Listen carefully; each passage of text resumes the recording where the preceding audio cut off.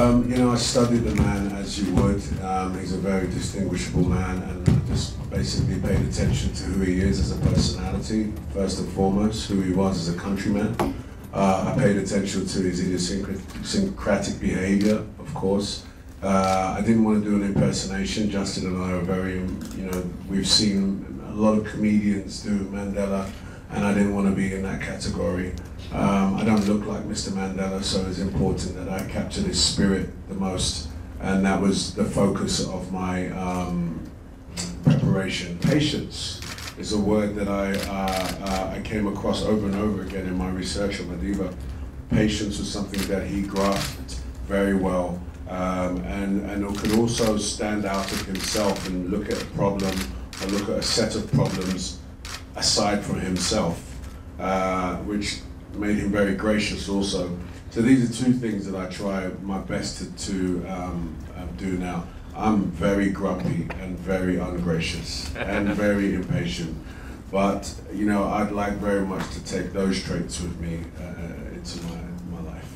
You know, every role, like Tony said, there are no small roles, so in my method of sort of working is always to make sure I'm doing the best job I could possibly do. But when you are playing someone like Nelson Mandela, who is a world icon, you have to pay attention to the many different points of view that this person will be seen. We wanted to make sure that we not only was honest about it and truthful, but also respectful.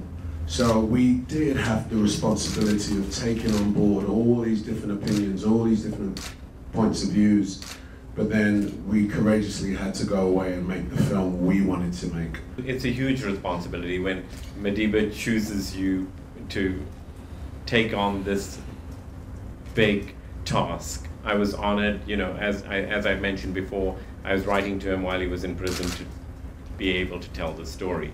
But you know, a lot of hard work and introspection had gone into the process, because the idea of his life, you could make a mini-series. We looked at that too. Would we be able to do justice to his story in a motion picture? And you know, as a result of that, we went through several writers, over 50 drafts of screenplays, and ultimately when we got to this story, the love story, that Justin and Bill Nicholson came together to get it. When we saw that script, we knew we had a real canvas to tell his story and tell it in a way that it takes from the 8-year-old child all the way to the president. Just the wave of emotion that came from the men and women that were sat in that audience, and the reaction that we got. The film was so warmly embraced. I hadn't quite expected that level of emotion to be in the room afterwards, and incredible to be in the same room watching the film with them, with the families, and that was very moving. They felt we'd caught the spirit of their struggle. Obviously we couldn't capture the whole thing. I mean, I think everybody realises who were involved, you know, in the research, that we can't tell the whole thing. This is a point of view. It's a cost to a man and the cost to his family, and I'm just relieved that they believed that it was true and that we caught the spirit of it, and they embraced the film and felt it was truthful. I came with a lot of trepidation about being accepted, not only by South Africans but by the crew, by the cast. But all that trepidation was put aside because, you know, the cast was very, very embracing, very gracious, helped me with everything from my accent to just things I didn't know about South African culture, which is general knowledge. So I was really impressed by the actors and the talent, especially the crew.